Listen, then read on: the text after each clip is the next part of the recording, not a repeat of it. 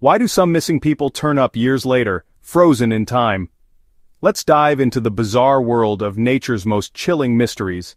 In 1985, a young man named Marcelin Dumoulin went missing while hiking with his wife in the Swiss Alps. For 32 years, their disappearance was a complete mystery until 2017, when a melting glacier revealed their perfectly preserved bodies, still dressed for cold weather, locked in a moment from the past. Nature's freezers, glaciers, can preserve humans, animals, even ancient plants for decades or centuries. Ötzi the Iceman, found in the Alps in 1991, is over 5,000 years old and scientists could still study his last meal. But get this, in Alaska, passengers from a plane lost in 1952 were discovered in a glacier 60 years later, their belongings untouched by time. Why does this happen? Glaciers move slowly, and their ice protects what's inside from decay, acting like a time capsule.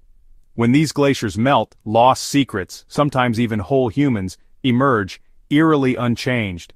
So next time you see news about a glacier melting, remember, it might reveal more than just water. Want more starnage and true stories from nature? Hit follow for more.